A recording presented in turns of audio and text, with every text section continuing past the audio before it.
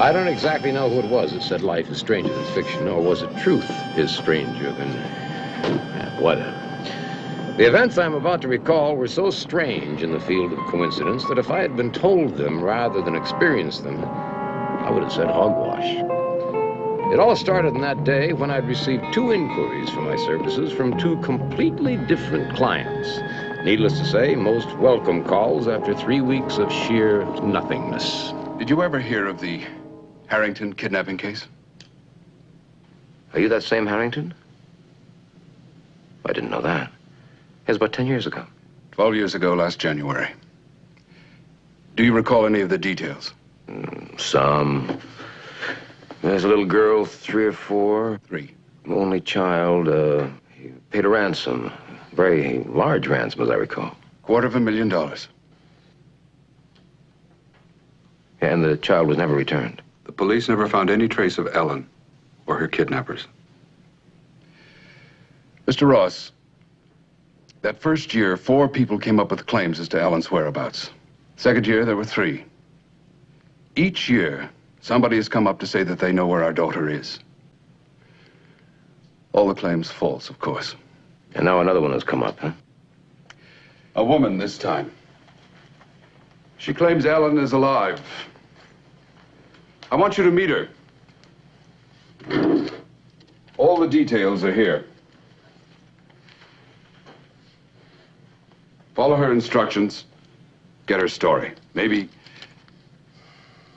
it'll probably be like all the others, but see what she has to say.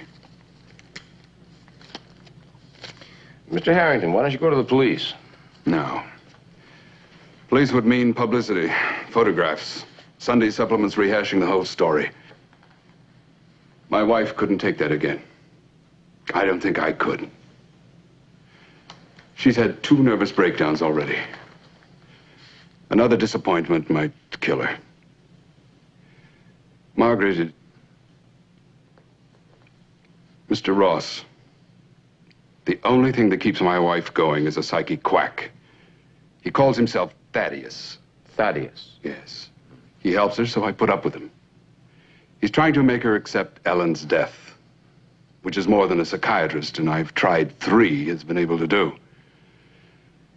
Doctors are handicapped. They can't promise the living to contact the spirits of the dead. This is my home phone number. We're surveying a new oil field, so if you call me, say you're a geologist. Geologist. Well, I can pass for a lot of things. I should be able to pass for a geologist.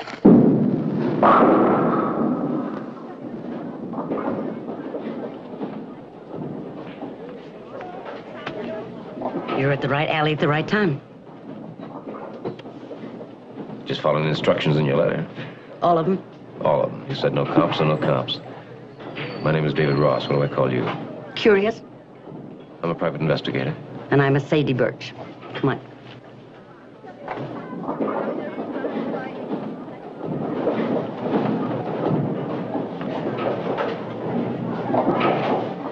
Why did Mr. Harrington come with you? Well, he thought that we might understand each other better. Sure. You look like more my type. Yeah. You got a story to tell? Yeah, one your client will be very glad to hear. You want some coffee? That's all they serve here. Coffee, tea, milk. I sound like an airline hostess, don't I? Sort of. What's your story? My husband died 2 weeks ago. I'm sorry to hear about your loss. Oh, it's a terrible loss. Harry left me with no dough and a 15-year-old kid to support. His kid? She came with the marriage. You have a sympathetic nature. Yeah, I'm known for that. Oh, I loved Marcy. I raised her since she was 3, treated her just like my own kid. And then I found out that she ain't even Harry's kid. How did you find that out? Well, I was going through Harry's things, and I come across an old shoebox, and it had those clippings in it, you know, from the Harrington kidnapping. Yeah, well, people collect all kinds of things. Yeah, but Harry collected something special. A baby shoe, the same size and the same color that the Harrington kid wore during the snatch. Even to the built-up special inner soul that the newspapers made such a big play about. Really? Yeah, that grabs you, doesn't it? Where is this shoe? I didn't bring it with me, but you'll see it. Like I said, I love Marcy. I really do, and, well, I'm just willing to just sacrifice my feelings for her sake and let her go back to her own parents. Yeah, sure you will. And the sacrifice is all for love, hmm? You both? No, not during business hours. How about the sacrifice? Now, you expect nothing in return, of course, except possibly a small gift from the Harringtons, because they've got so much, and you have so little, right? You understand a mother's heart. Yeah.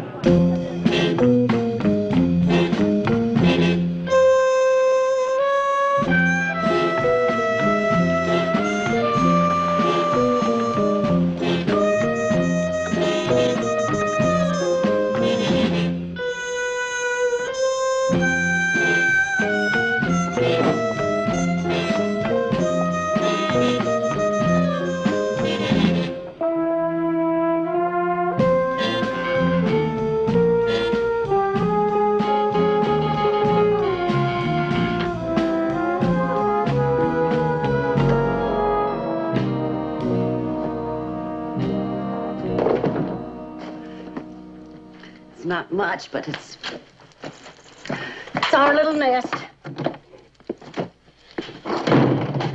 Marcy's gonna miss her home. And me. Yeah, well, she can dry her tears on all that Harrington money. Money's a good bandage for a broken heart. Yeah, I bleed for you. Where's the girl? I got ahead, I think, with it. Harrington might have had the cops tail you and grab the kid. Relax, will you? Relax. Harrington is following your instructions. The cops aren't in on this. Good. Yeah, but you got to produce the girl before I make a report to Harrington. I'm the manager. Handsome. I call the plays. All right, beautiful.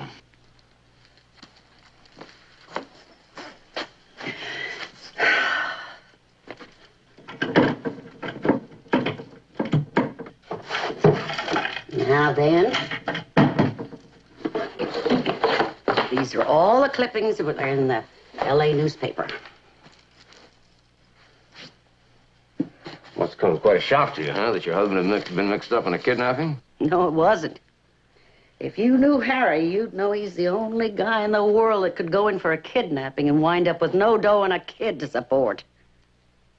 250 grand paid, and Harry never got a cent of it.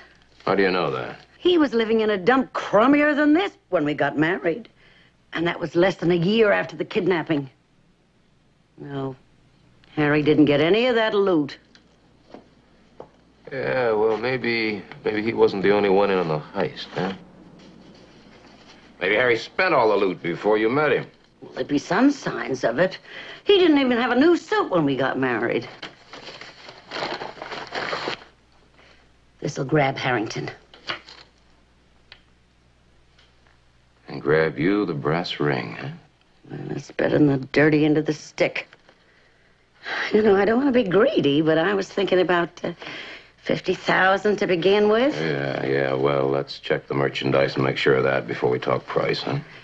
Yeah, that's exactly as they had it in the newspapers.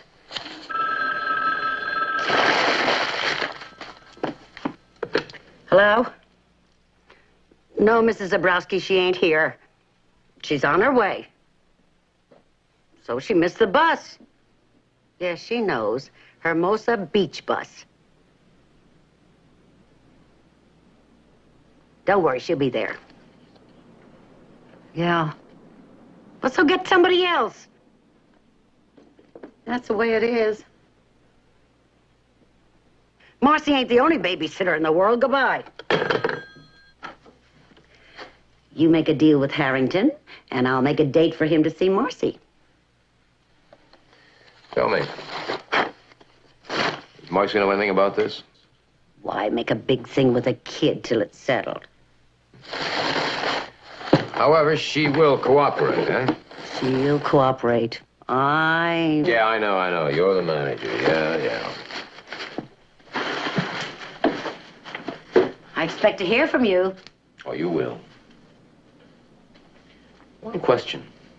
You were married to Harry all those years. How come you never came across his junk before? A wife doesn't snoop around in her husband's private affairs. It ain't good taste. What was his first wife's name? He never used it. Should I tell you what he called her instead? No, thanks. Where were they married? How should I know? I never asked a guy what he did or where he did it before he came into my life. You're very genteel. Zabronsky. Huh? 129 South Brill Street. Oh, Marcy, I rang the doorbell out front, but nobody answered, so I came around back. Mrs. Zabronsky isn't home. No, my name's David Ross. I'm an old friend of your father's. Oh, you knew Daddy? Yep. Well, I just got back into town. I got back into L.A. again, and, well, I heard about Harry, about your dad, and, I'm sorry. Thank you. So I heard you were out here in Hermosa Beach. I thought I'd drive out here and see how things were with you. It's nice of you.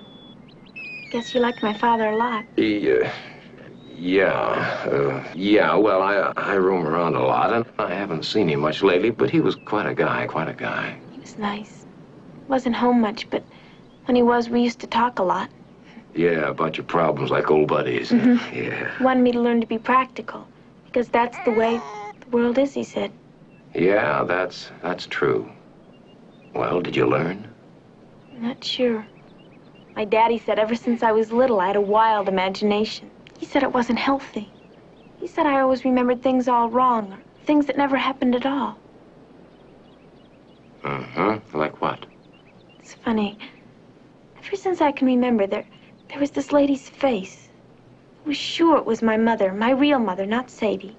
I used to tell my father about her, how real she was in my memory. But he said that wasn't the way my mother looked at all. But no matter how many times he told me I was wrong, I still remembered the lady's face. I still thought she was my mother. What do you think now? I mean, now that you're all grown up. Guess it's the way my father always said. It's just a picture I was remembering from someplace. Well, Harry always was practical, you know. I guess he just didn't understand a dreamy kid. So many things I thought were real, Daddy called dreams. Now, it's hard to tell even now what I dreamed and what I remembered. There was one thing Daddy could never explain. Not really. What was that? How could I have the same dream over and over again? Always the same big house with the garden and the fountain with the little boy and the dolphin. That's a big fish. Yeah, I know. Why did I dream about the dolphin so often? Did I see it once? Was it just like Daddy said, my imagination?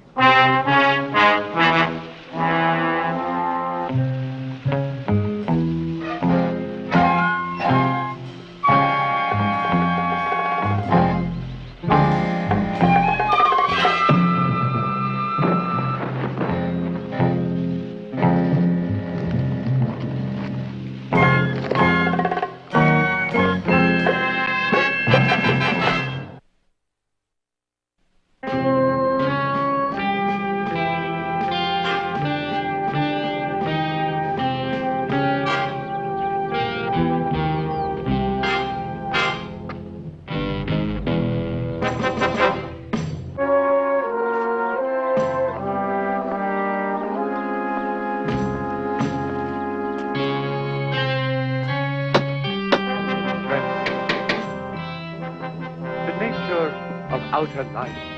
Exactly. Yes? David Ross. To see Mr. Harrington. Your business, sir? I'm a geologist with a headache. Come in, Mr. Ross. Mr. Harrington's expecting you. Would you wait right here, please, sir? Life, without the basis of being, is like a ship without a rudder. Mystic flame, passivity, psychic transformation. We can talk in there. Reason, A meeting of the Society of the Luminous Path. Oh, yeah. life without being. Like Who's that? hand Thaddeus. fly. Oh, that's Thaddeus. Let us walk He holds the sessions here for the convenience of my wife. remembering that there is no separation.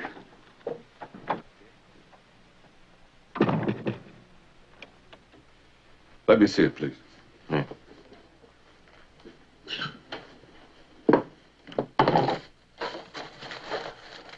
That's right. It's just clippings. The shoe got away from me. How could the shoe get away? I was cold caught in your driveway. By whom? I didn't see. Who else knew I was bringing the shoe here, Mr. Harrington? I didn't tell anyone. Well, somebody could have listened in when I called you an hour ago. No, that was on my private line. There's no extension. But the child. Tell me about the child. Well, I liked her. She didn't impress me as a conniving type. She was awfully quick to bring up her childhood, though, and talk about it. I didn't have to ask her. She could be in it up to her sweet little chin. You said you had a picture of her. Oh, yeah.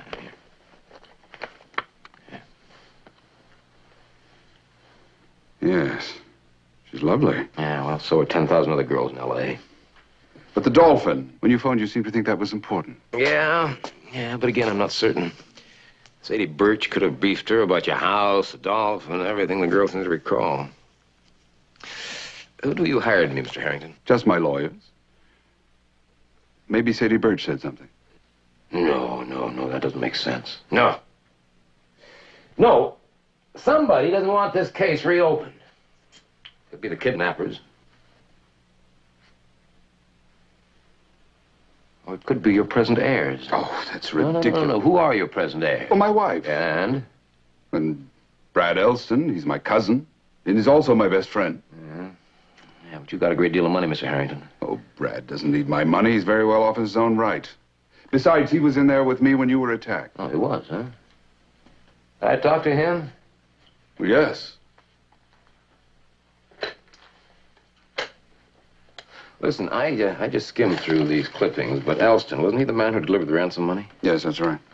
Well, good. Then he may be able to help us. How? Well, if I can connect Harry Birch and Sadie to the kidnapping, then there's a good chance that Marcy really is your daughter. You see, I've got to have something to corroborate Sadie's story. Oh, Andrews, would you please ask Mr. Elston to join me in the library? What about the service? Oh, beyond reproach, absolutely. How long have you had him? 15 years, more? Yes. Yeah. Did the baby have a nurse? Yes. Inga. Yeah, what about her? She went back home to Sweden. When? Well, a few months after the kidnapping. Like the rest of us, she refused to give up hope. Passivity is quiet. That's too much. Right, this is Mr. Ross. Mr. Elston. Mr. Ross is a private investigator. Oh, now, George, not another claim. Yes, but this one has merit. Mr. Ross was given a baby shoe. It fits the description. Well, fine. We'll have the pediatrician check it out. Unfortunately, he was attacked. The shoe was stolen. The shoe was stolen? Yeah. Yeah, you know, maybe in a way, whoever took the shoe did us a favor. Well, I mean, if it wasn't the real shoe, why would they steal it? Excuse us. What is it? George, may I be very frank? Why, of course. I was just thinking, suppose a clever private investigator suddenly realized that the shoe would not stand up under expert examination. Now, wouldn't he just get rid of it? Simply go on with a very lucrative case? Yeah, that's frank. That's pretty frank, Mr. Elston. Let's just say I'm not that clever, huh? I got a knob in the back of my head to prove it. Mr. Ross, what do you suggest? Well, I don't know. What do you want to do? Well, I'd like you to continue on the case. You would? All right, I will. I'll do what any clever private investigator might do.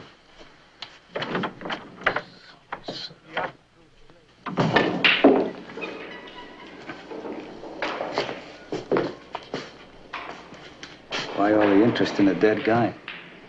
Well, maybe the dead guy's got some live friends from 12 years ago. Well, come on, shoot, will you? Don't take all day. Hey, cool it up, pal. $20 a game, I'll take all day and all night. Yeah.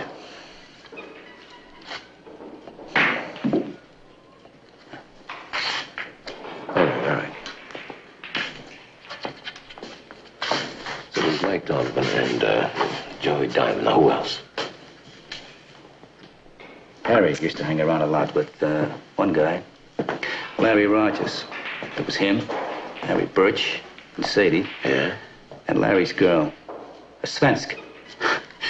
Was she a dish? A Svensk, you mean Swedish? Yeah. Swedish? What was the name, you remember? I don't know. Try Inga. Yeah, that's it, Inga. Is she and Larry still going together? Broke up a long time ago when Larry went to Q. Hey, Ross, why don't you lay off of him? He did his 10. I don't want to get in any trouble. I just want information. I'm so buying. Now, where would I find Larry today?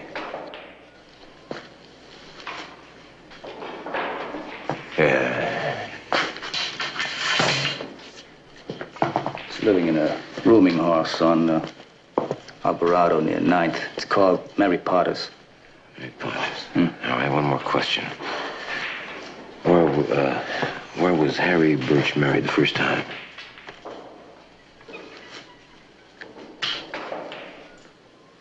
Greedy, aren't you?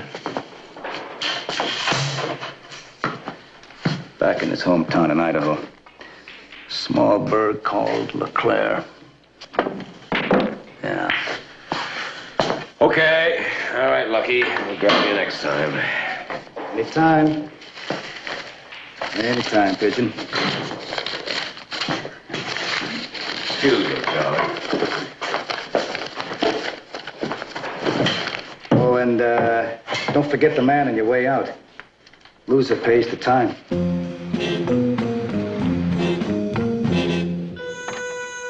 "12 years ago, the Harrington kid disappeared. And you might say that was just about the same time Winnie Blake started to disappear, too. From center stage, that is. Stripper par excellence, she drew crowds from every walk of life, yours truly included. But with the change of times and customs, her act began to look like silent movies, and she just disappeared. Until the phone call. She wanted to be my client. Yeah? I didn't think anybody was home. My name's David Ross. Big deal. I have an appointment with Miss Blake. Flake off.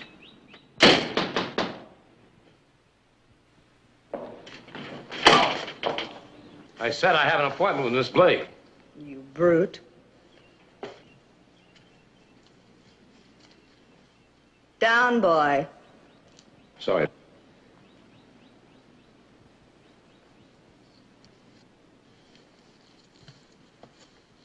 You must be Mr. Ross. I'm Winnie Blake. Miss Blake? Winnie. Just Winnie, honey. Winnie? That's Lacey. He used to be quicker. You told me to keep everybody out. How was I supposed to know? So I overslept and forgot to tell you. Big deal. Okay, sweetie. Go pour the witch's brew, My pleasure. You know, every private investigator I've ever met always looked like a greasy penguin. But you're a doll. How about that? A private detective doll. All right, which brings us back to the subject. Slow and easy, Dave. Never rush anything enjoyable. Oh, all right. Nice little shack, huh? Yeah. I bought it when I quit burlesque and the going was good. All the antiques are real. Including me. That's the cover for Curtain Time magazine. I was 25 then, queen of burlesque. 10 grand a week. That was 20 years ago. Come on, let's have a drink. No, thanks. All right, Winnie, why did you want to hire me? Last night, somebody tried to blow my head off.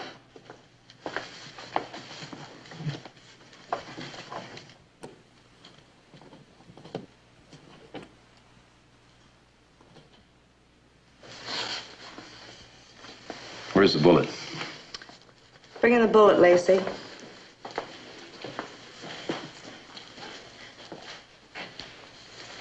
Keep it for ballistics. Yeah, it's a 38, I think. I think you're right. A lot of them around. Even I got one. One what? A 38.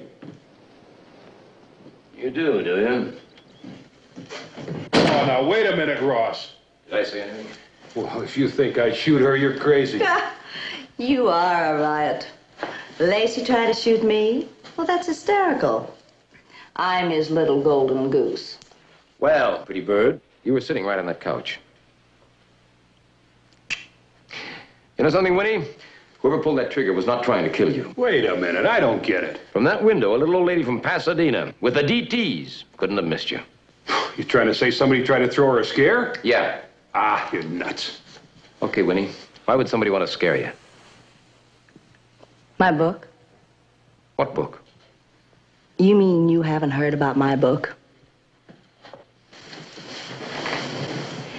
Get an eyeful, doll. 2 installments down, 6 to go. In the winter, a hardback, and then 1 million paperbacks. And I own the movie rights.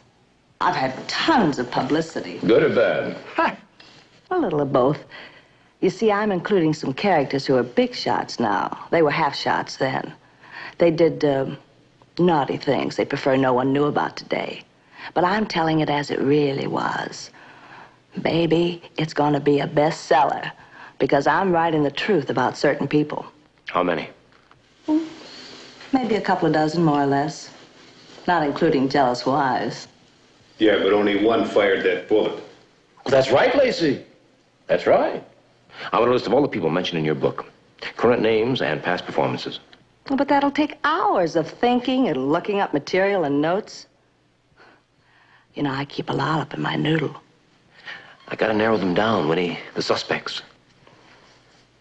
It's after 5, handsome. No dyes. I've got to take a bath and fluff up for tonight. Okay. Give that to the police. So long. Hey, hold it, doll. I need you. I need you. No police, please. I can still remember those New York cops busting my shows.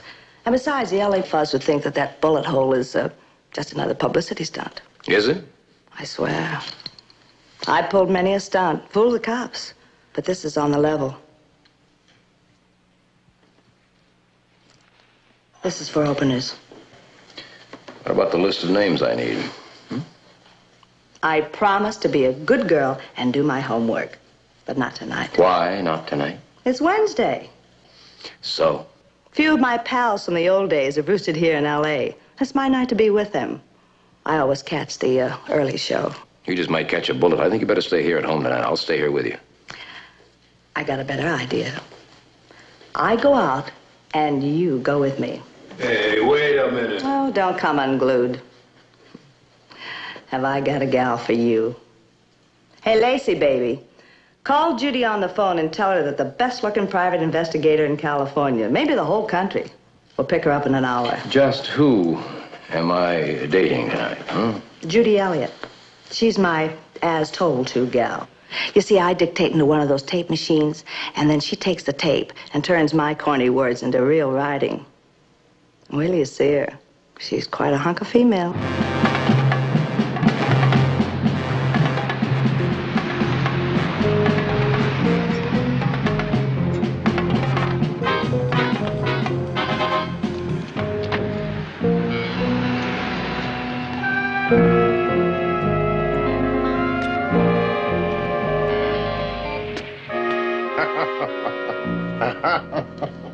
Tell me so I can laugh too, huh? Sadie's trying to pull a big one on Miss Harrington. Sounds like she suckered you in, too. I didn't say I was buying, just checking. Well, lots of luck to her if she can get away with it, but I'm telling you, that kid is Harry's by his first wife. You seem pretty positive about that. Listen, let me tell you about Harry. Honest, good-hearted, but just a small-time crook. He never went for a big score in his life. Didn't have the brains or the guts. Well, then why did he keep all those newspaper clippings about the kidnapping? Well, he kept clippings of lots of big hits. Studied them, always talked about pulling off something big, but like I said, no brains, no guts. Yeah, that doesn't explain the baby shoe. Well, could have been his own kid. Harry was a sentimental slob. Or, oh, Sadie bought it secondhand just for Harrington. What about you? Did you have the guts for the big hit? Me? Yeah. Here I am putting Harry down, but I was small time, too. Maybe I had the guts, but not the noodle. Anyhow, that's all changed now. I'm a solid citizen and will be a credit to society. My parole officer told me so. Yeah. Oh, incidentally, what does Inga say? What's an Inga? An Inga is a Swedish girl who worked for the Harringtons. Inga, sure. Inga. Inga. Man, you go back a long time. I didn't know who you were talking about there for a minute. Wonder whatever happened to her. I don't know. Who knows what happens to old girlfriends?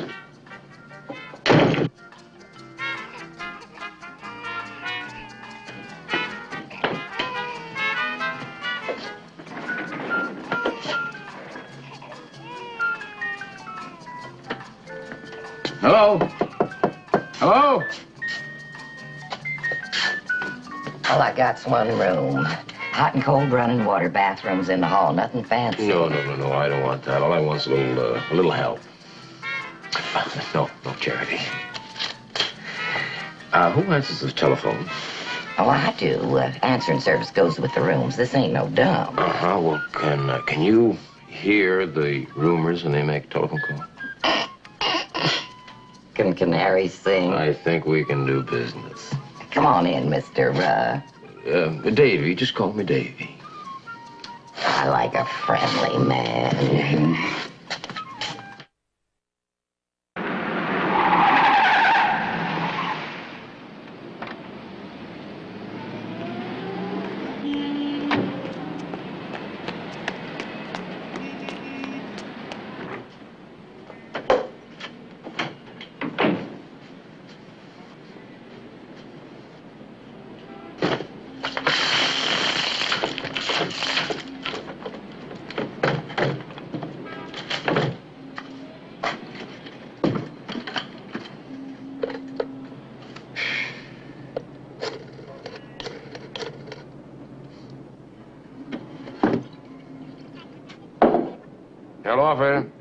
want to place long-distance call person to person to Boise, Idaho, to Mr. William Harden at the Daily Herald.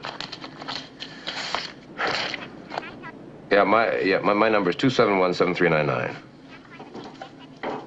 Yeah.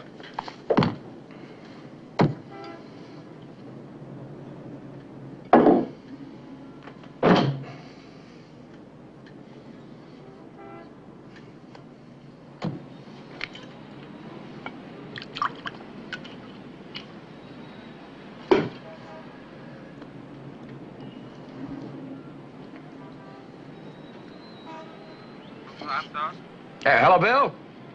Yeah, this is Ross, David Ross. Yeah, that's right, old Mash on the Rocks. Yeah. No, client's paying for this call. Listen, Bill, I've got a... Who? No, I never saw her again. Yeah, that was a fun evening. But I'd better hurry. I got a blind date tonight. Listen, Bill, I got a big favor to ask of you. Would you go to a little town called LeClaire? It's, Leclaire, I think. You check on a Harry Birch. You find out if he was married in LeClaire, when and to who. Okay, to whom? I'm sorry. Okay. Yeah, you check and see if they had a baby, girl, about, 15 years ago, and then call me back collect if you get any information, huh? Well, if I'm not here, then shoot me a wire, okay? Yeah, thanks. Talk to you.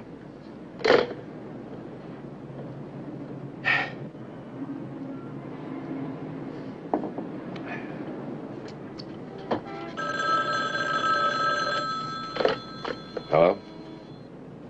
Yeah?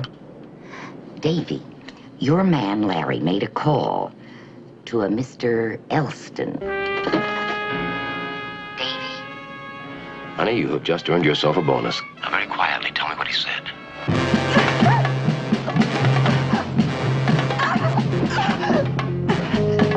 Let me have that.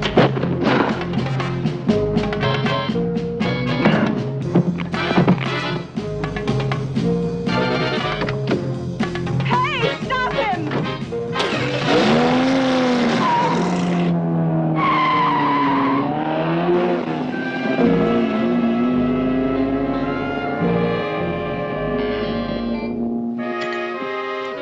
Sure you're all right? What happened? I was getting dressed in the bedroom. I heard a noise in here. I ran in. I saw this kid trying to grab Winnie's tapes. I tried to stop him. You're sure he didn't hurt you? Only my dignity. I won't be a minute.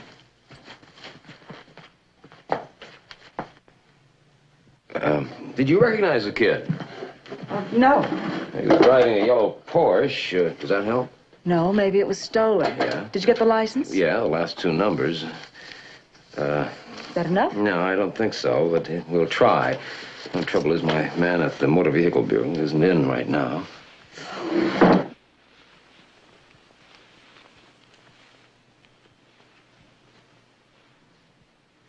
Why would a college boy be interested in Winnie's book? Maybe it's required reading. Progressive education.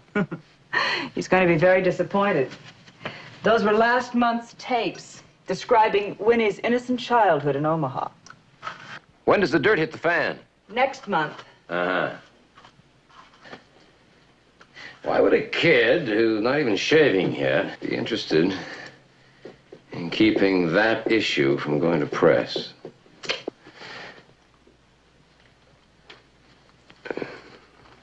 It doesn't add up.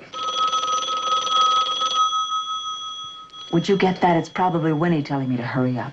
Yeah. Hello? Mr. Ross, may I speak to Miss Elliott?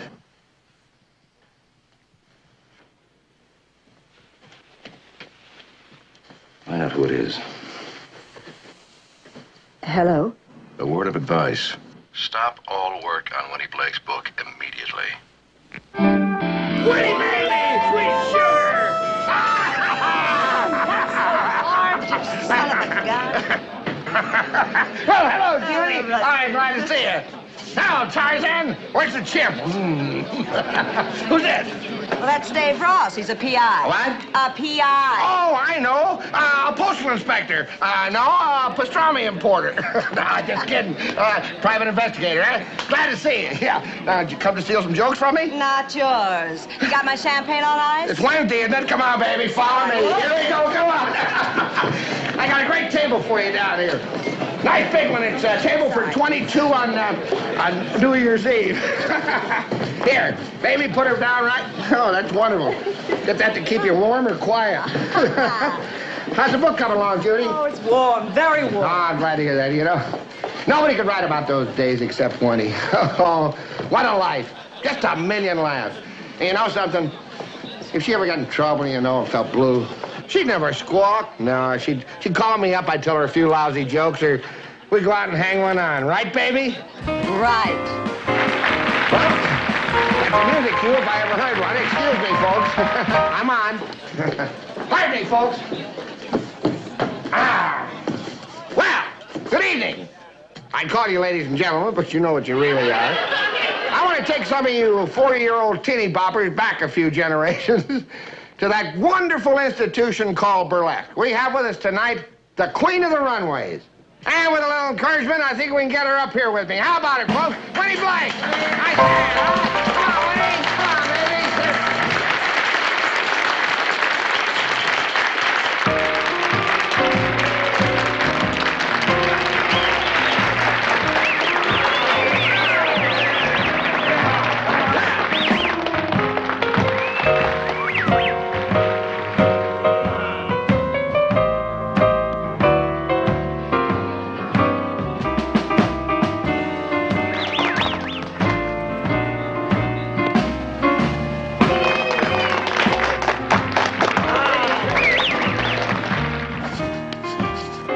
Pardon me, miss, but your motor's running. Well, you didn't start it. Well, let me get it wound up. Set it for 6 o'clock. I'm just a poor little widow with no husband.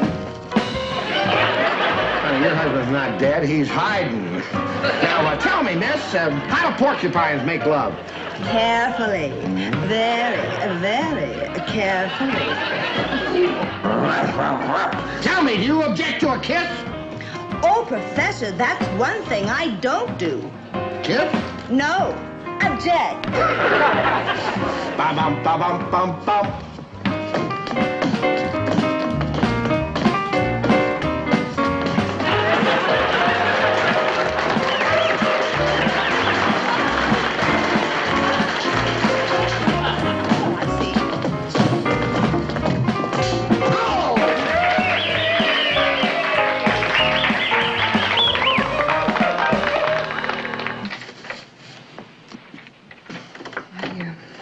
I'd ask you in, but I'm bushed. Sure. Lucky door, eh? I don't want you bothered by any more teenage kids. Are all private investigators as nice as you are?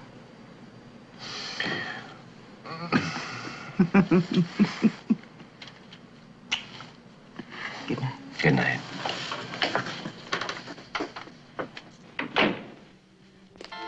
Seamus, somebody wants to see you real bad, like.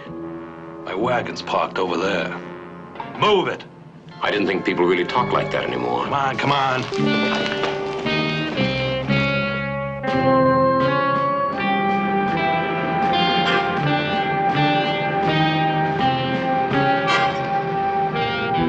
All right, let's get out. Get out.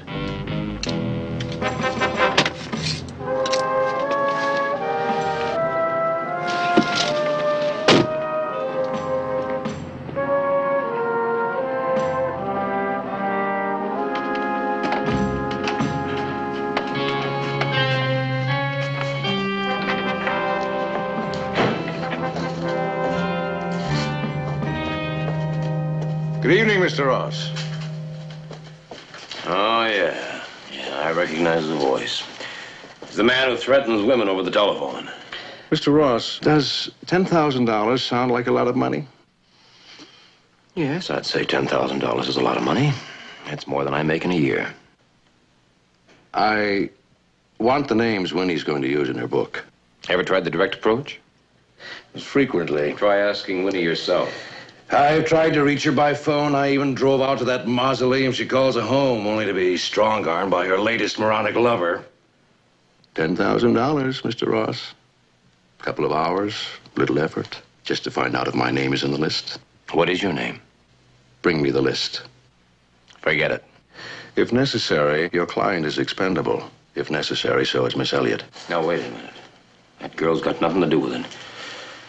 Winnie's just dictated the early part, the beginnings, the background junk. Perhaps, but I assume without her collaboration, the next deadline won't be met, will it?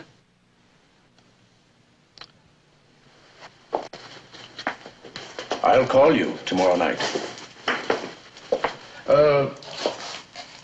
Don't let my manner fool you. I've always gotten what I wanted, one way or the other. I'm telling you, a half an hour ago, he told me that he tried to phone you. He even came out here to see you. Did a guy like that come to see me this week? Yeah. Well, why didn't you tell me? Because you ordered me to handle all calls and visits my own way. Well, didn't you even get his name? Yeah, you know, he started getting a little nasty and I got a little rough. Oh, even your brain is muscle-bound. Yeah? Well, I'm sick of playing doorman and bodyguard around here. And Romeo.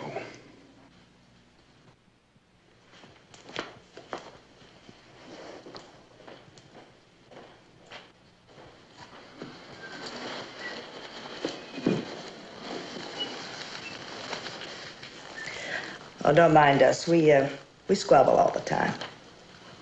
Yeah. Well, what, did you do your homework? How about my list of names? I swear, first thing in the morning, I'll go to work on it. Oh, boy. It's, 2:30. Yeah, all right, okay. You need your beauty sleep. Thanks. But tomorrow morning, bright and early, you have that list and... Stay a little while, huh? I never get to sleep till morning anyway. You could stay over. Well, I've got 4 guest rooms. And then I'll feel protected.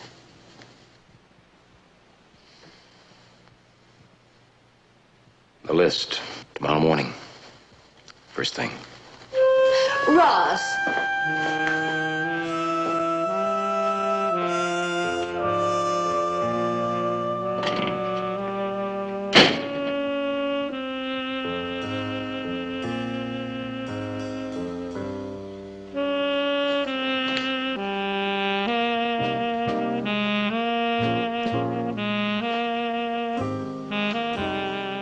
Hey, Lacey?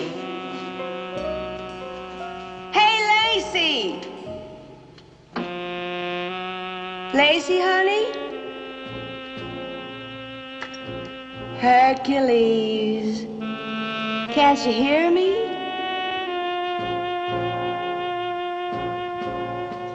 Come on and keep me company, huh? Mama's sorry.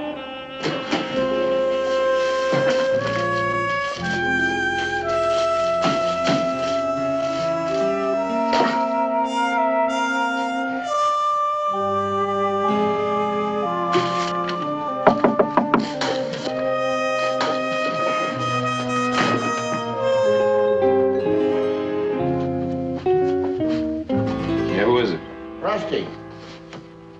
I didn't want to bust in on you like this, Dave, but I had to. I didn't want to scare Winnie, but I knew that she'd hired you and... Sit down, sit down. Oh, thanks. Well, anyway, I was just closing the joint up, and this guy Ames comes in. And, Who? Nick Ames. He's a big wheeler dealer, you know, merger, oils, you name it. Married to some real straight society broad in New York. Never heard of him. Crocker? No, thanks. He'd never been in the papers, you know. He's smart. I remember what a tough guy he was, you know, back in the old days in New York. And then I hadn't seen him 25 years, I don't think. But when he walks in, he's all dapper, you know. About 5'10", silvery gray hair, flower in his buttonhole. I thought you didn't know him. I don't. He offered you dough for the list of Winnie's names. Dave Ross and his crystal ball. What can Winnie pin on him? Let's see.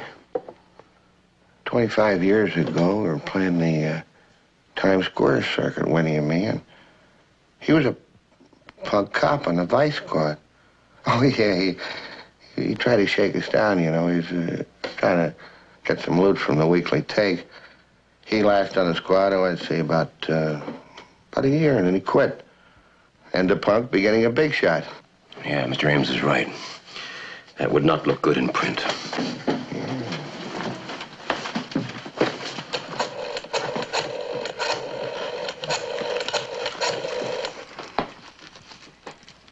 Hello? Yeah, hello. This is David Ross. I want to talk to Winnie. She's sleeping. So wake her up.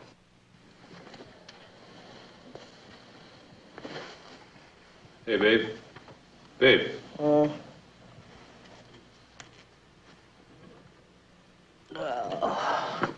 Sherlock's on a horn.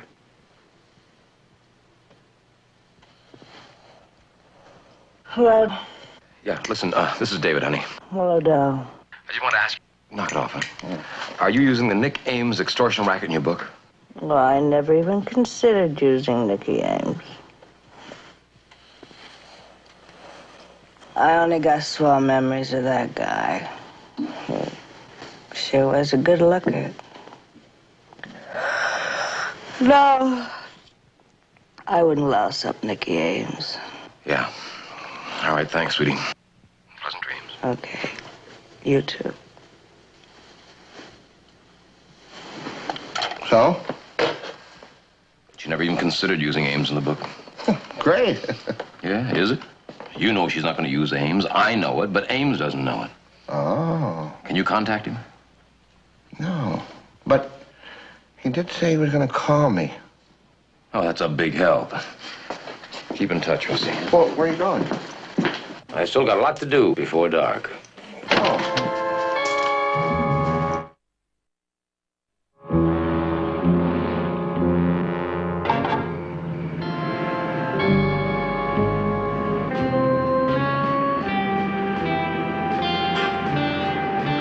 Call it instinct, call it blue sky, something inside me kept saying there was some connection between the Winnie Blake book and the Harrington kidnapping. 12 years ago, Winnie had to be the consort of every top mobster along the stem. Could be she was going to reveal something in those true confessions of hers that would shed some light on the inside of that Harrington snatch. No proof. No proof at all. Just that same old melody that played over and over again in my mind.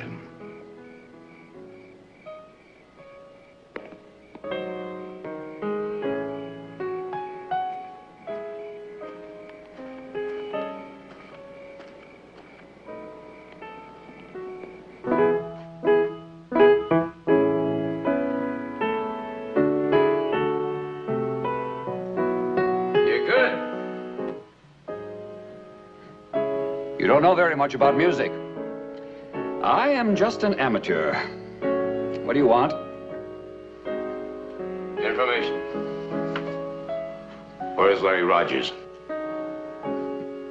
Who is Larry Rogers? Larry Rogers is the man who called you today.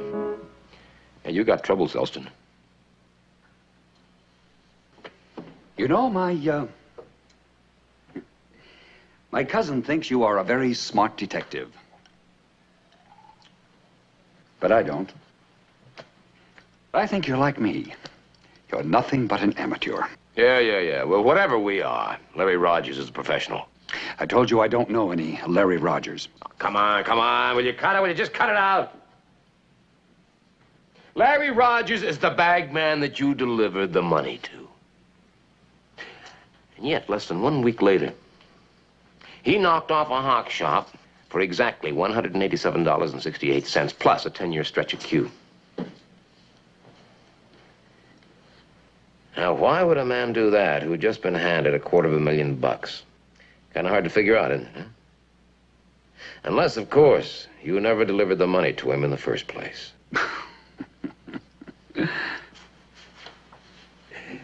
That is absurd. If the kidnappers didn't get the money like you said, How come they didn't contact my cousin again? They were scared. They were afraid it was a trap.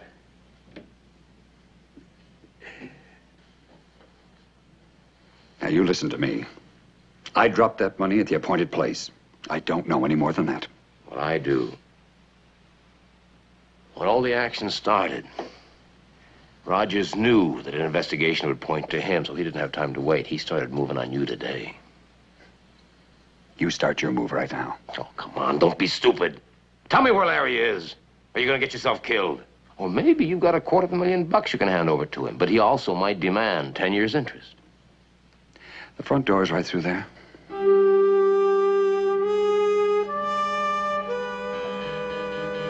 Silly son.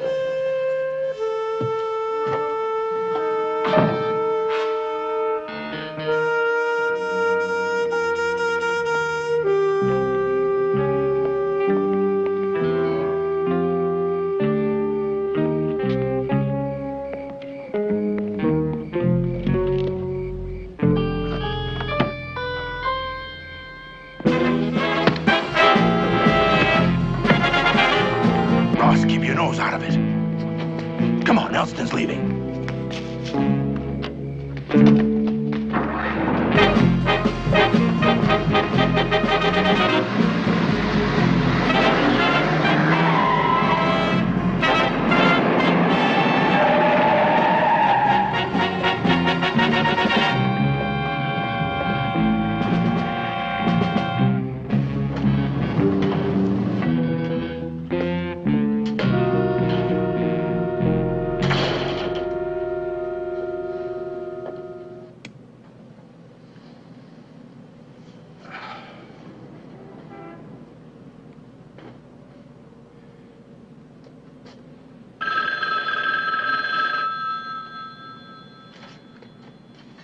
Hello. It's me, Sadie. I've been trying to get you for hours. Is Marcy with you? Yeah. Now, you get out here. It's the Stay a While Motel, number 4, Ventura off Laurel. Which is a pretty good place to hide from Larry Rogers, right? Sadie, I know it's Larry. Where is he? Sadie, don't be stupid. Come on, where is he? Caldwell Hotel. It's on Adams. All right, you keep the door locked. Stay there. I'll be there as soon as I've seen Larry.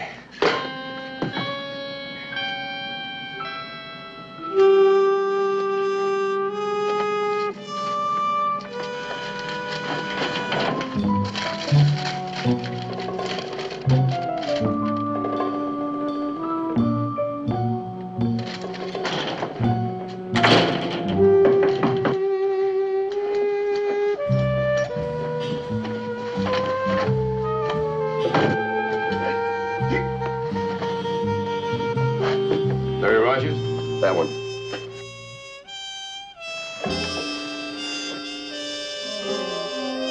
Brad Elston.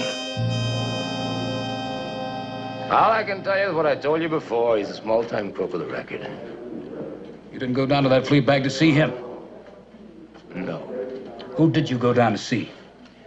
I went down to see Brad Elston.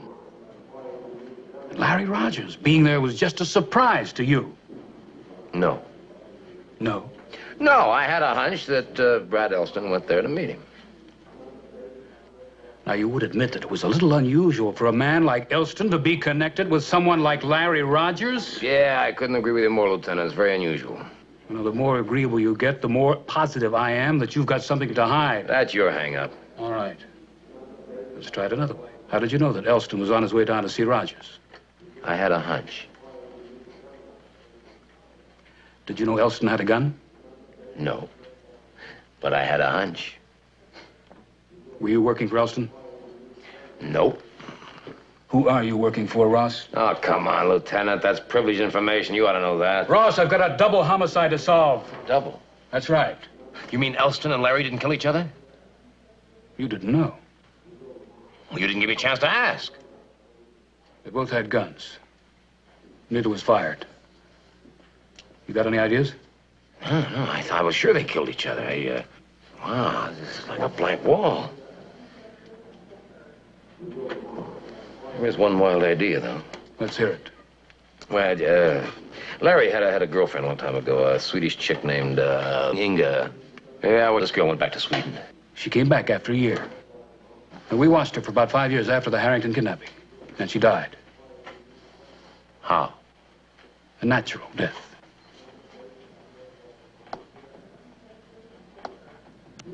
Yeah, well, I'm fresh out of ideas, Lieutenant. And I'm beginning to get a lot of new ones. Thanks for mentioning Inga. Opens up a whole new train of thought. Yeah, well, so long, Lieutenant. It's been good. Sit down, Ross. Look, I've got some important I said things. sit down. All right.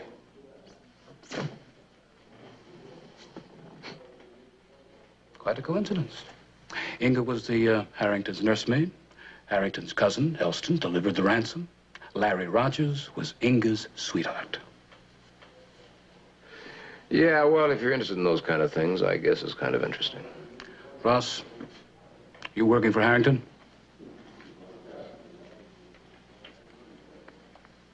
Okay, get out.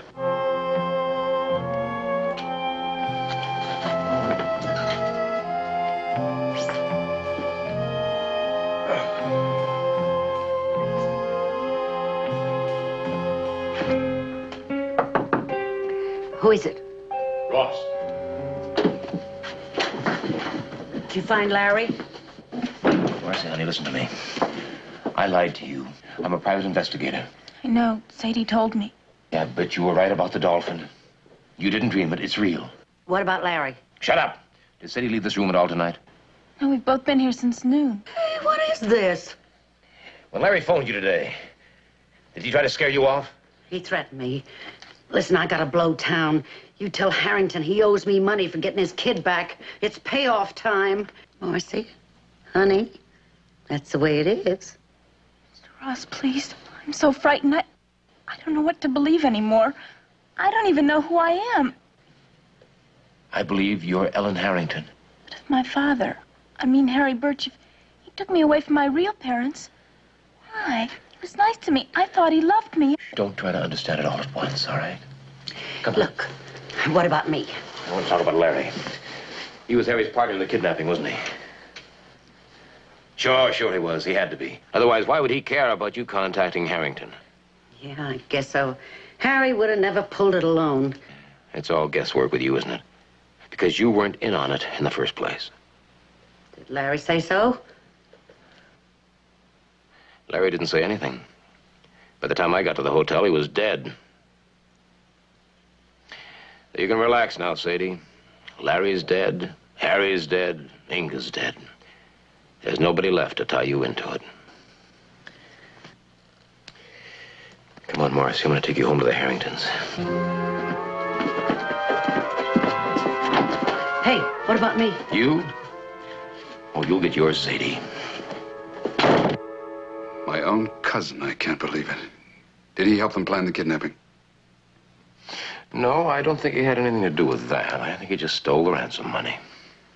He could have taken her life. Yeah. But they didn't. Well, you've got your daughter back now, I think. I can't give you 100% guarantee, however. Harry Birch came from Idaho, a small town called La Claire. I had a man out there check it out. There is a record of a marriage and the subsequent death of the woman. But no record of a child from that marriage? No. If there had been a child? Well, then there would be serious doubt. But as it is... When Andrews let you in today, she seemed like such a frightened little thing. Well, she's had her whole life turned upside down today, Mr. Harrington. You can hardly blame her for that. What about your wife? I haven't heard Margaret laugh like that in years.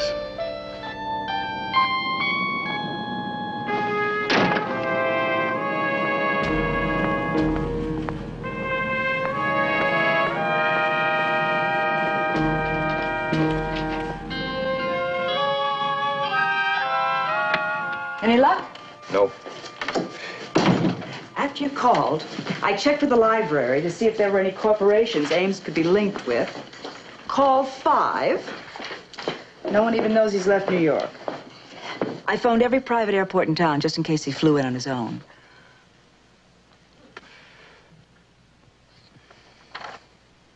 Winnie's taping a chapter today, so I have some time off. Good. Only fair. I have to see Mrs. Forrester tonight. You know, she wants me to write an article on her new hospital project. You know, David, the Mrs. Byron Forrester. She gives a fortune to charity. What was Lacey doing here? He was trying to romance me. Oh?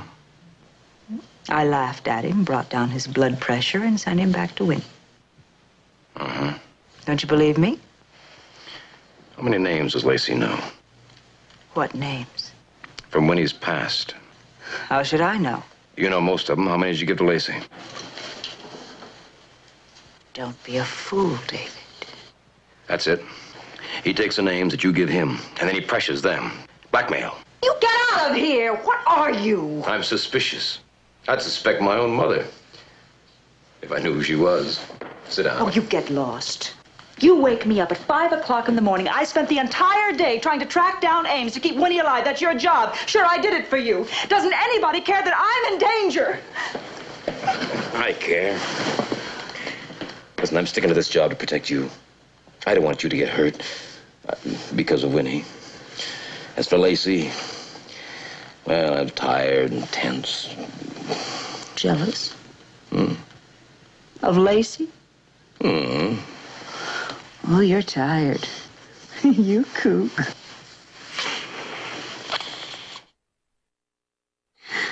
You know, I'm hungry now. I know I shouldn't be because we just ate, but I am. We ate 6 hours ago. What? No. Oh. What is it, time? Mrs. Forrester. I don't want you to go.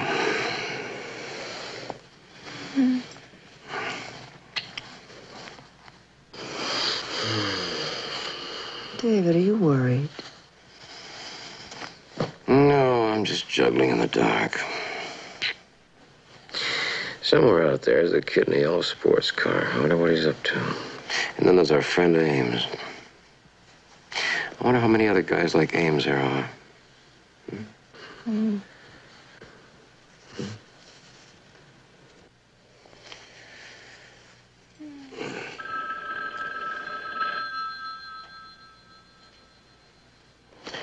I'll get it. All right. All right. All right.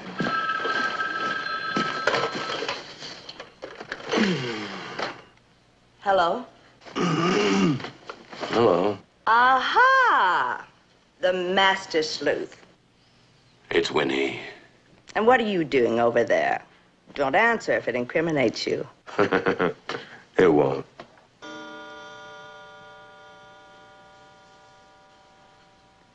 Hey. Hey, the drinking lamp is lit. You and Julie come over for some brew, huh? Well, He could, I guess. I don't like being here alone, you know? Without a man to fill the ice bucket. Where's Beauty Boy? He's at the gym admiring his muscles. What about the list, honey? I'll start taping it right now. Promise? Promise. And by the time you and Judy get over here and have a couple of drinky poos, I'll be done. Okay. That's a good girl. We'll be right over. Dave.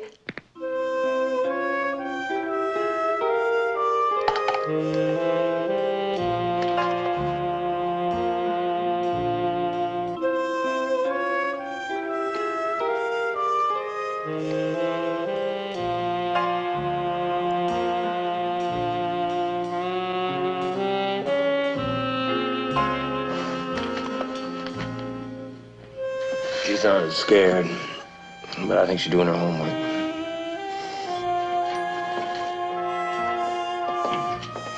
Winnie? Winnie!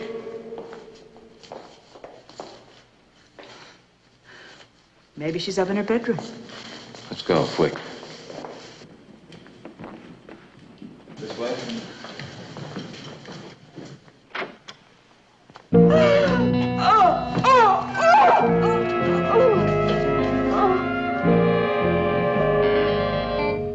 Come on, Judy, hang on.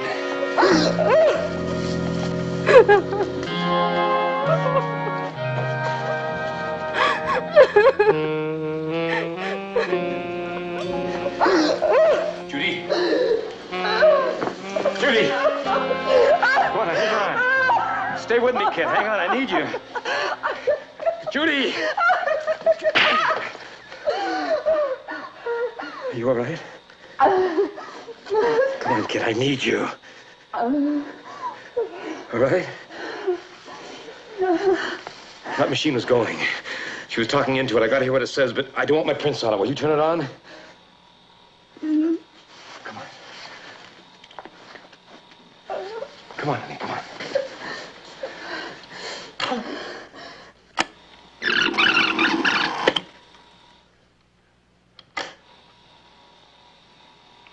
Okay, Ross, you loving doll, get ready. Now the dirt flies.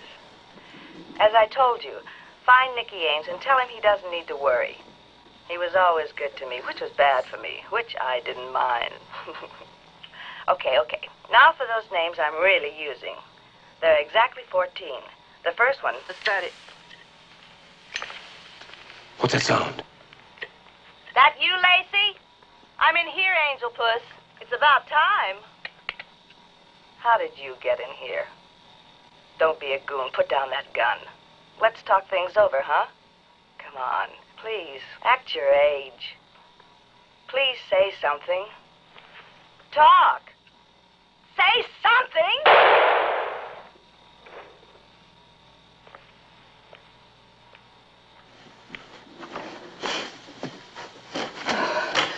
That's all. It's clean. I'm going to hear this again, but I haven't got time. I need a copy, Julie. Let's get out of here. Can you make me a copy?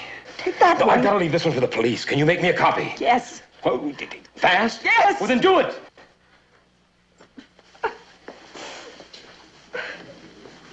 Where are you going?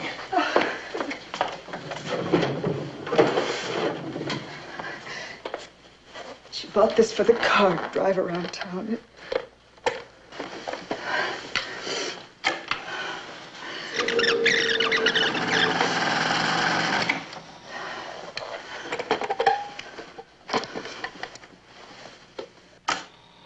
Okay, Ross, you loving doll, get ready. Now the dirt flies. So somebody Winnie Blake knew very well from the past shot her with a .38 to keep her from finishing her book. Yeah, it's possible. Which somebody? I don't know.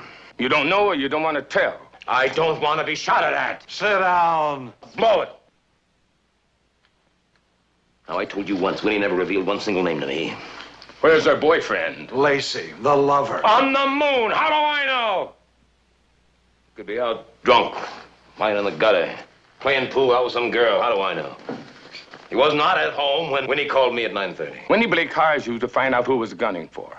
Yeah, that's right. Yet she took her time before she starts spilling a list of possible suspects. That borders on lunacy. No argument. She was an oddball. This dame was busted 8 times in New York by Vice for lewd performance between 1936 and 1942. So she never won a good conduct medal. Who cares? She was my client. Somebody killed her, and that hurts. It's lousy advertising. Now, either you arrest me and book me on some phony charge, or I'm walking out of here right now.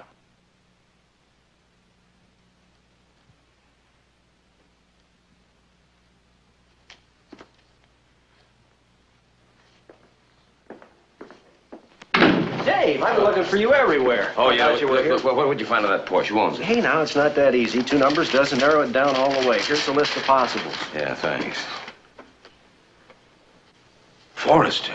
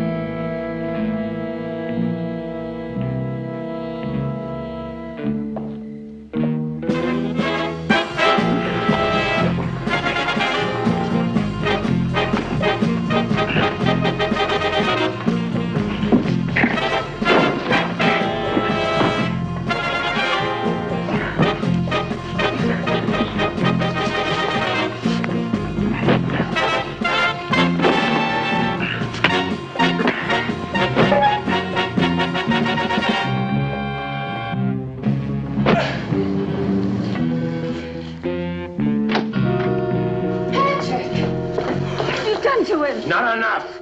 Where's Judy? I said, where's Judy? What has he done to her? Who are you talking about? I'm talking about Judy Elliott, Mrs. Forrester. Patsy. Now, he's all right. Now, where is she? She telephoned about an hour ago. She was coming out here by way of There was a smash-up. She stopped. She was delayed. Why has this happened? He made the first move, for one thing. For another thing, he may be the one that killed a client of mine tonight. He definitely is the one who stole some tapes from Judy a couple of days ago. Now, my question is why? Listen, Mrs. Ford. If he's harmed one hair on Judy's head, so help me, he's going to end up in the morgue before the police ever get a chance at him. Now, I suggest you tell me the truth right now. Who are you? My name is David Ross. I'm a private investigator, and a client of mine, Winnie Blake, has been murdered a little while ago. Winnie is dead? Barry. Oh, my... I guess I'll have to trust you. I think you'd better. Patrick. Don't worry. Don't worry, babe. Now, sit down.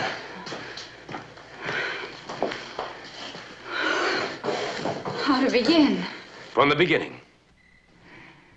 When I was young, I worked with Winnie. Worked? Burlesque? Pasties and all, Mr. Ross. There was a notorious racketeer. He was shot down and I was forced to testify. Surprise, surprise. And then? Out here, life became different. I met Byron Forrester. He knew? Everything. I loved him. He hid what I'd been from everyone. And then he died and I was alone. Life went on. Eventually, a good life. Until you heard about Winnie's memoirs. I was forced to tell my son. He was understanding. Understanding? All the way to murder? He didn't kill her. I can prove we were both at the beach club tonight. That can be checked. What about Judy? We intended only to frighten her tonight. Make her tell us if I was mentioned in the book. David! Your houseboy let me in. I heard voices. Come on, let's get out of here. Why? What? Mrs. Forrester? Oh, it's all right, Mr. Ross will explain. I'm sorry there never was any assignment. Come on. You better go. Come on, let's get out of here. Listen, Mrs. Forrester. For your sake, I hope you're telling the truth. I hope.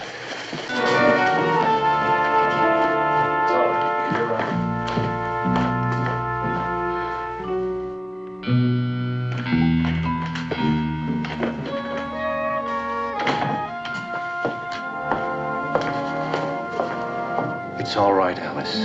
There's no need to worry. I thought if I waited here long enough, you'd show up. Just don't touch. Girl's not here yet. She came up in separate cars. Don't worry about it, will you? The Bureau just wants you. Yeah? Now. Yeah? You gonna put me under arrest? Oh, don't tempt me. Let's go, Russ. Why? Winnie's stallion will frolic in pastures no more. Lacey? Dead? Completely. Oh, boy.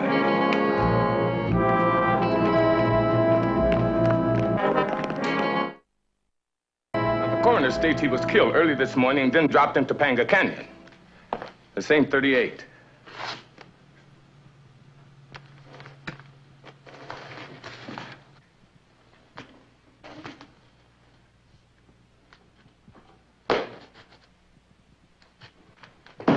Why was he killed? Who knows? Let's begin at the beginning. Why was Winnie killed? Her book. Who are you protecting, Ross? The good fairy. Will you get off my back? I told you I didn't know who she was gonna name. I don't believe you. That's your hang-up. Can I go? No. All right. Where did Lacey go before he was shot? A few bars, then wound up at some girl's apartment. Mm-hmm. Question. Why didn't Lacey come running when he'd heard that Winnie was killed, huh? I don't know. I thought you might. Well, you thought wrong. Can I go? Not yet.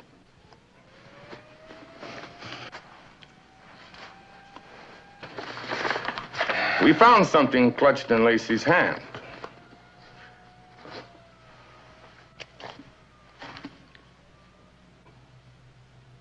What does this mean to you? Didn't you know? Lacey was a flower child. Why didn't you tell the police about Ames? Why didn't you say Ames wears a carnation? What kind of answer is that? David, I'm scared. I don't want to get shot, too. Oh, honey, that's precisely the reason I didn't want to bring Ames into the picture. Don't be enigmatic, please. No, I'm not being enigmatic. But think how Ames works. Who, next to Winnie, would have been the one person to put the finger on him? You. Instead, Lacey was the one who gets killed. But the carnation in Lacey's hand, David. Ames wouldn't kill Lacey himself. He's too smart for that. He could hire a dozen hoods for that purpose. No, there's a missing piece somewhere. A missing... Turn on the tape recorder, will you? Good to me, which was bad for me, which I didn't mind. Okay. Now for those names I'm really using. There are exactly 14. The first one was 30. That's funny. I wound that tape as tight as I could. And yet there's that sound again. David. That you, Lacey? I'm in here, Angel Puss. It's about time. How did you get in here? Turn it off. David, where are you going? It's 1:45. Good. We'll just be closing up. You stay here. I'll be back. David, where are you going? I'm gonna bring the curtain down, baby.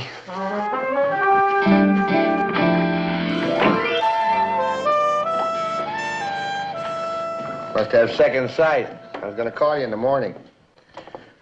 Buy a drink, pal? Yeah, bourbon. Just fixing to close up.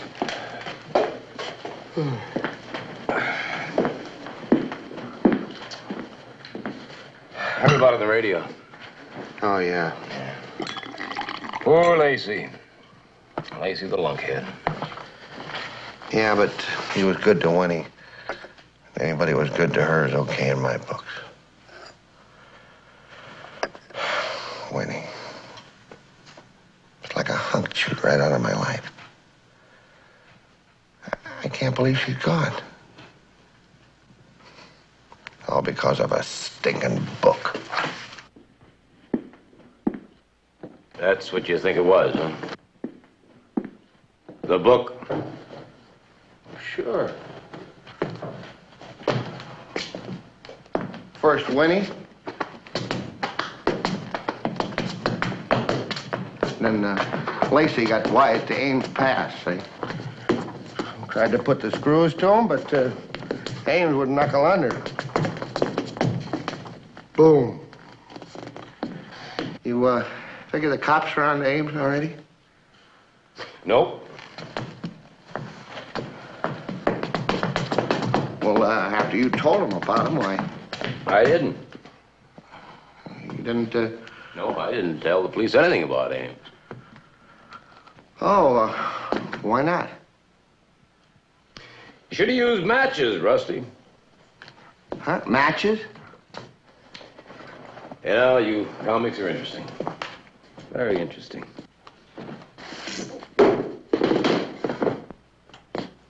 I guess they're first-rate, second-rate, all the way down to fifth-rate comics, right? Right. I guess a fifth-rate comic is just some guy who couldn't make it. No class, no style. Am I getting close? Close? Like you, Rusty? No style, no class. Fifth rate.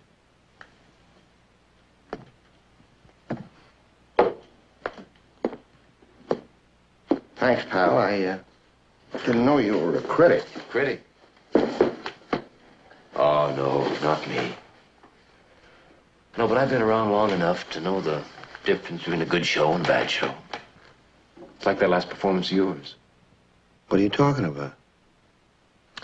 You just didn't pull it off, kid. What? Trying to make everybody think that somebody wanted to kill Winnie because of her book. That was, what do you call it? A good routine? And putting that slug in Winnie's living room wall, that was class. That showed real class. But when you tried to make me think that Ames was the killer so that I'd sell him to the police, oh, buddy, come on. Now, that's when your act fell apart, boy. Dave, are you sick in the head? And then that stick. Stick? Shtick. Shtick, yeah. That shtick that you used, like when you put the red carnation into Lacey's hand.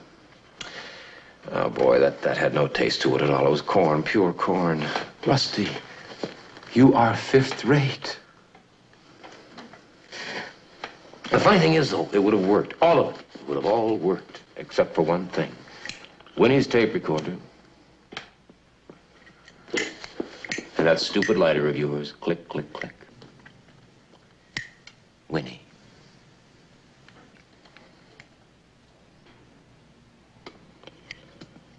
After all I did for that dame, you know, I really loved her.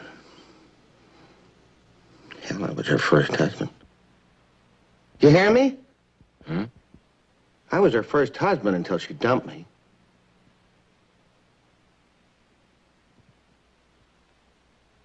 Maybe she just outgrew you.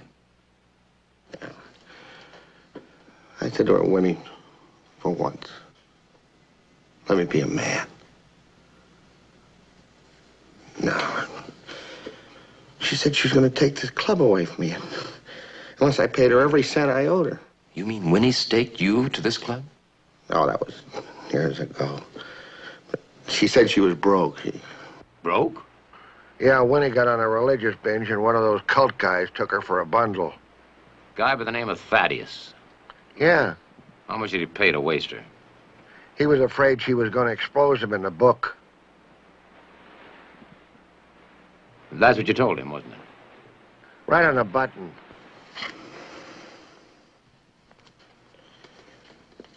Yeah. Winnie. Always needed money for things like Lacey.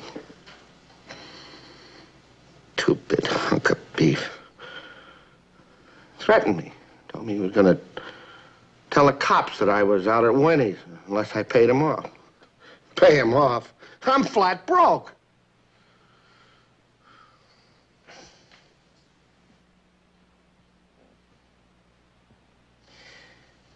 So, what's the next act, Rusty?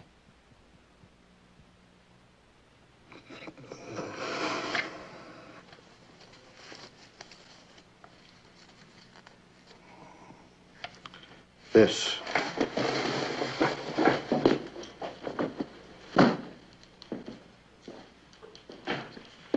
The calling card. Nicholas Ames. Cops are going to find it in your pocket. But, Dave, you're going to be dead.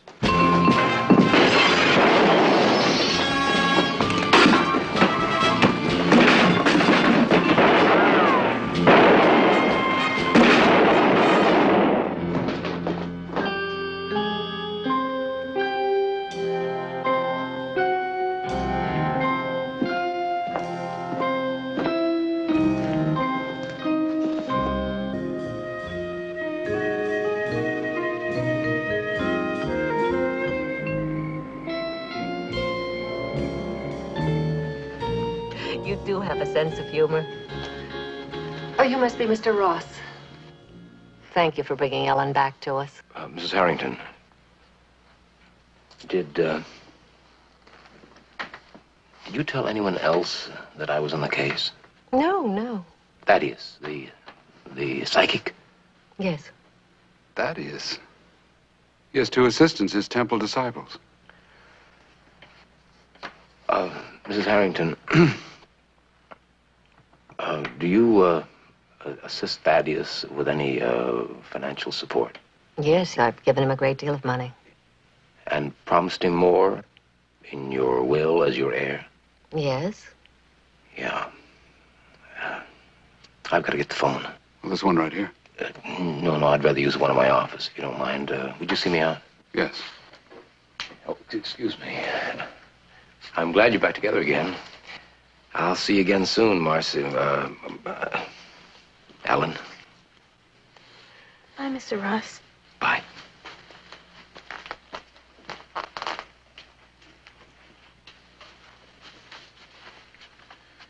You think Thaddeus did it? Well, who else? Wouldn't Ellen have been the logical target? Of course, but they couldn't find her. They followed me to Elston's house, and then they followed Elston down to Larry's hotel. They killed Larry because he was the only one who could back up Sadie's story. What about Brad? Yeah, what about Brad? Was he always wealthy? Well, yes, he had a little setback in the stock market a little while ago. Don't tell me, about 13 years ago? Yes, but it was just a small difficulty. It happens to all of us. Small difficulty that was fixed by stealing $250,000. My wife mustn't know about Brad. She doesn't even know he's dead yet, but she'll have to know eventually. Right now, her only interest is Ellen. Tell me, how do you feel about the kid? My wife believes we found our daughter again. I'm willing to believe it, too. Okay. I don't know how to thank you. Shall I pay you now? No. Tomorrow. Good night, Miss Harris. Good night. Tomorrow. Well, that about ties it up, then. Once you boys in blue pick up Sadie, if you can't make the kidnapping stick, you've always got her on attempted extortion. Yeah. No, Lieutenant, no. Come on, I'll fill in the blank space for you tomorrow. I'm pushed. Good night. Oh.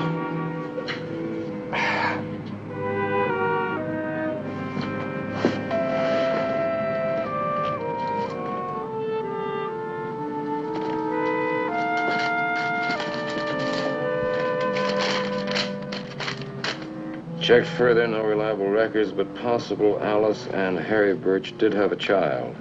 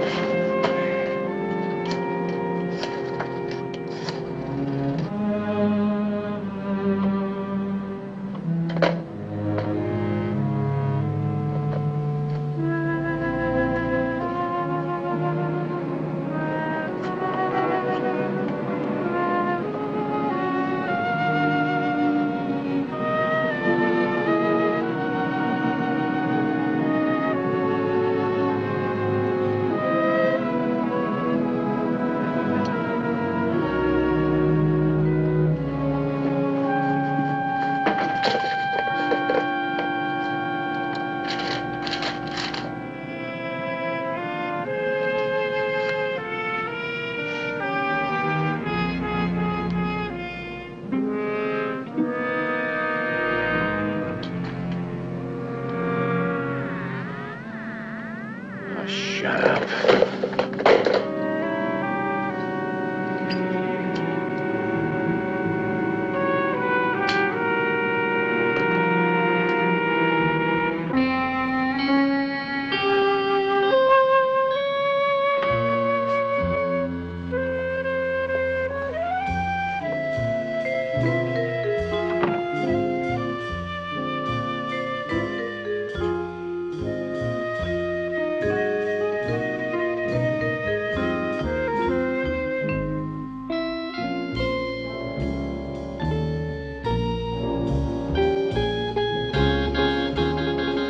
If you don't wake me when you come in, I'll kill you. P.S. Thanks for saving my life.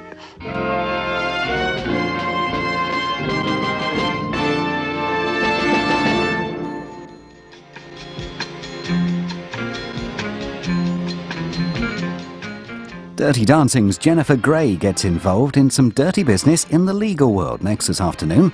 A colleague's murder leaves no shortage of suspects, and her efforts to nail the killer leave her wondering just who she can trust. A case for murder follows shortly on 5.